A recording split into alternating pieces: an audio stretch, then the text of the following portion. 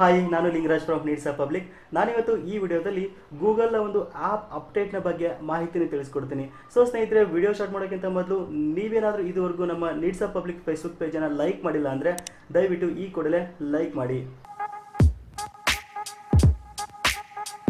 ಸ್ನೇಹಿತರೆ, ನಿಮ್ಮ ಮೊಬೈಲಲ್ಲಿ ನೀವು ಫೋಟೋಸನ್ನು ವ್ಯೂ ಮಾಡೋಕ್ಕೆ ಅಂತ ಡಿಫಾಲ್ಟ್ ಆಗಿ ಗ್ಯಾಲರಿ ಆ್ಯಪನ್ನು ಯೂಸ್ ಮಾಡ್ತಾ ಇರ್ತೀರಾ, ಅಥವಾ ನಿಮ್ಮ ಮೊಬೈಲಲ್ಲಿ ಯಾವುದೇ ಒಂದು ಫೋಟೋ ವ್ಯೂವರನ್ನು ಯೂಸ್ ಮಾಡ್ತಾ ಇರ್ತೀರಾ.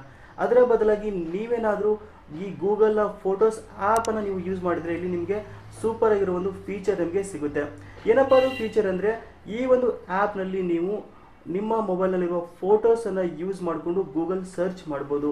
ನಿಮ್ಮ ಮೊಬೈಲಲ್ಲಿರುವ ಫೋಟೋಸನ್ನು ಯೂಸ್ ಮಾಡಿಕೊಂಡು ಗೂಗಲ್ ಮ್ಯಾಪ್ನ ಡೈರೆಕ್ಷನ್ಸನ್ನು ಮತ್ತು ಅಡ್ರೆಸ್ಸನ್ನು ಸರ್ಚ್ ಮಾಡ್ಬೋದು.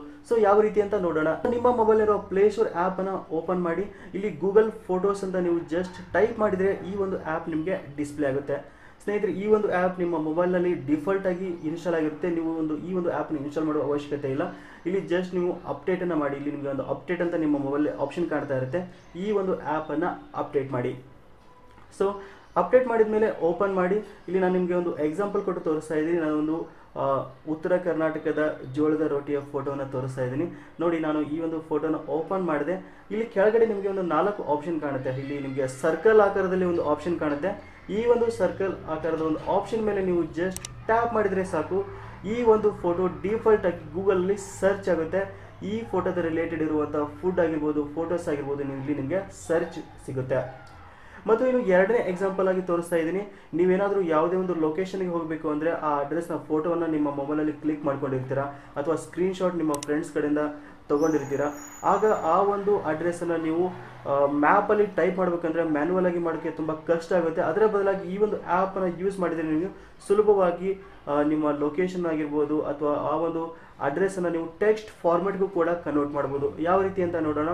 ಒಂದು ಅಡ್ರೆಸ್ ಇರುವಂಥ ಒಂದು ಸ್ಕ್ರೀನ್ಶಾಟನ್ನು ಅಥವಾ ಒಂದು ಫೋಟೋವನ್ನು ಓಪನ್ ಮಾಡಿ ಜಸ್ಟ್ ಅದ್ರ ಮೇಲೆ ನೀವು ಕೆಳಗಡೆ ಒಂದು ಸರ್ಕಲ್ ಆಕಾರದ ಒಂದು ಆಪ್ಷನ್ ಮೇಲೆ ಟ್ಯಾಪ್ ಮಾಡಿದರೆ ಸಾಕು, ಡಿಫಾಲ್ಟ್ ಆಗಿ ಗೂಗಲಲ್ಲಿ ಈ ಒಂದು ಅಡ್ರೆಸ್ ಸರ್ಚ್ ಆಗುತ್ತೆ. ಸೊ ನಂತರ ನೀವು ಈ ಒಂದು ಅಡ್ರೆಸ್ಸನ್ನು ಟೆಕ್ಸ್ಟ್ ಫಾರ್ಮೆಟ್ಗೆ ಕನ್ವರ್ಟ್ ಮಾಡಬೇಕಿತ್ತು ಅಂದರೆ ಆ ಒಂದು ಆಪ್ಷನ್ ಮೇಲೆ ಜಸ್ಟ್ ಟ್ಯಾಪ್ ಮಾಡಿ. ಟ್ಯಾಪ್ ಮಾಡಿದ ಕೆಳಗಡೆ ನಿಮಗೆ ಕಾಪಿ ಟು ಟೆಕ್ಸ್ಟ್ ಅಂತ ಒಂದು ಆಪ್ಷನ್ ಕಾಣುತ್ತೆ. ಅದ್ರ ಮೇಲೆ ಜಸ್ಟ್ ನೀವು ಕಾಪಿ ಮಾಡಿದರೆ ಸಾಕು, ಈ ಒಂದು ಫೋಟೋದಲ್ಲಿರುವ ಅಡ್ರೆಸ್ ನಿಮಗೆ ಟೆಕ್ಸ್ಟ್ ಫಾರ್ಮೆಟ್ ಆಗಿ ಕಾಪಿ ಆಗುತ್ತೆ. ಸೊ ನೋಡಿದ್ರಲ್ಲ ಈ ಒಂದು ಆ್ಯಪ್ನ ವಿಶೇಷತೆ ಏನು ಅಂತ. ಸ್ನೇಹಿತರೆ, ಇದು ತುಂಬ ಸೂಪರ್ ಆಗಿರುವಂಥ ಗೂಗಲ್ನ ಆ್ಯಪ್ ಅಂತ ನಾನು ಹೇಳೋಕ್ಕೆ ಇಷ್ಟಪಡ್ತೀನಿ. ಸೊ ನಿಮಗೆ ಈ ಒಂದು ಆ್ಯಪ್ನ ಬಗ್ಗೆ ಅಥವಾ ಈ ಒಂದು ಆ್ಯಪ್ ಅಪ್ಡೇಟ್ ಬಗ್ಗೆ ತುಂಬ ಜನರಿಗೆ ಗೊತ್ತಿಲ್ಲ. ದಯವಿಟ್ಟು ಈ ಒಂದು ಆ್ಯಪನ್ನು ನಿಮ್ಮ ಫ್ಯಾಮಿಲಿ ಮೆಂಬರ್ಸ್ಗೆ ಅಥವಾ ನಿಮ್ಮ ಎಲ್ಲ ಸ್ನೇಹಿತರಿಗೂ ಶೇರ್ ಮಾಡಿ, ಅವ್ರಿಗೂ ಕೂಡ ತುಂಬ ಹೆಲ್ಪ್ ಆಗುತ್ತೆ. ಸೊ ಈ ಒಂದು ವಿಡಿಯೋ ನಿಮಗೆ ಇಷ್ಟ ಆಗಿದ್ರೆ ಖಂಡಿತ ಲೈಕ್ ಮಾಡೋದನ್ನು ಮರಿಬೇಡಿ. Thank you for watching. Take care.